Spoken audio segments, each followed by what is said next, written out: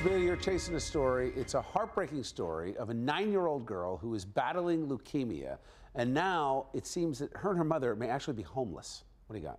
Bill, it was really touching to actually meet with 9-year-old Casey. She's a beautiful little girl. She was diagnosed with leukemia at 2 years old, and now she's in the hospital because she got a bone marrow transplant to fight the cancer, but her body rejected the donor, so now it's attacked her skin. Oh my God. I met with Casey at the hospital. Casey, when I got there, was asleep. She was actually attached to a machine. I could see an IV drip, and she's getting treatment because of the bone marrow transplant that caused another disease, and she's getting treatment for that.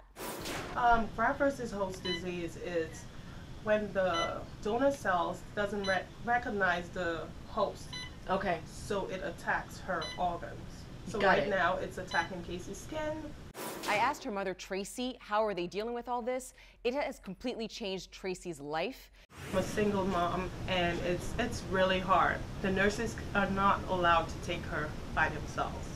So I have to be at the hospital with her. Tracy left her job to take care of Casey full-time. Right now they're living with Tracy's aunt in the Bronx, but at the end of the month, the aunt is moving to Georgia, so they will have no home. Casey is the most wonderful little girl you'll ever meet. She loves her iPad like most 9-year-olds, and when I was there, she was actually picking music on her iPad. And one of her favorite stars is actually Adam Levine of Maroon 5, and she was actually singing Animals with me, and she knew the words better than I did. Tonight, hunt you down, eat you alive, just like animals, animals like animals, though.